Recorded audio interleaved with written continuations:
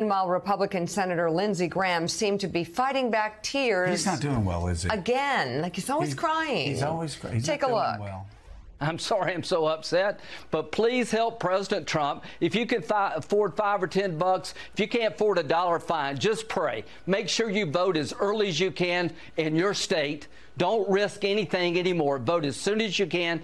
Pray for this country. Pray for this president. And if you got any money to give, give it. LindseyGraham.com. It doesn't go to me. It goes to helping this president and taking back the Senate. Save the world. My God. Give to JoeScarborough.com. Right now, all over the world, people are suffering. Give. Listen, he's even looking. Michael Steele. He's even looking more like a 1980s televangelist. We got a little bit of Oral Roberts there.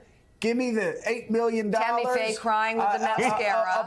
Up in the tower, or else Jesus is going to take me home. You got some of that Jimmy Swaggart, I have sinned, crying going on there. Like he's of course, he looks a lot like, let's put that back up. He's slowly morphing into like Jim Baker. I don't know who Tammy Faye is, but he's looking more and more like Jim Baker and talking more and more. And the hair's got a little bit of Trump going. Yeah. I mean, Trump's different now. There's just some PTL. This guy is going full PTL. But Michael, I don't want to be distracted by the shiny televangelist in front of me. Let's talk about Kevin McCarthy. You ran this party, by the way, one of the most successful RNC chairmen in history. I think I probably the most if you just look at your results. But you look at this party and you got there's a House Speaker right now. I mean, these are the same people that ignored federal subpoenas. Oh. Yeah. They ignored subpoenas from Congress itself. And now they're talking about conducting their own investigations of an independent elected district attorney outside of their jurisdiction. Man, it's crazy town there, isn't it? It is. It is the weaponization of government.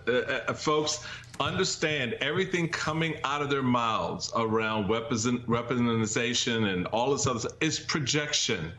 It is projection. Yes. It is what we know they would do because they're doing it.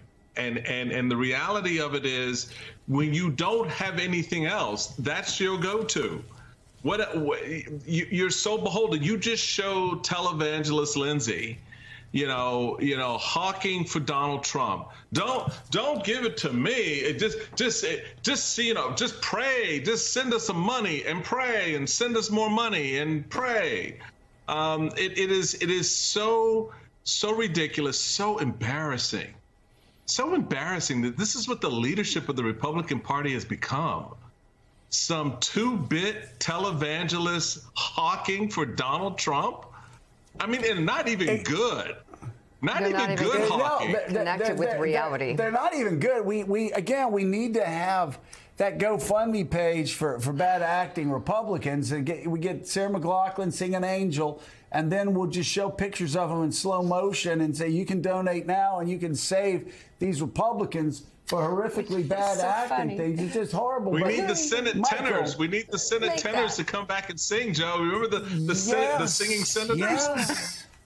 The singing, they got the convict choir, so maybe they get the singing senators. But the funny thing is, Lindsey, you notice he goes, help Donald Trump. My God. And you can do it by sending it to LindseyGraham.com. I mean, this is like all those people that were donating for Herschel, and for every $100 they give Herschel like 75 cents. Like it's all a scam. Now, Mike.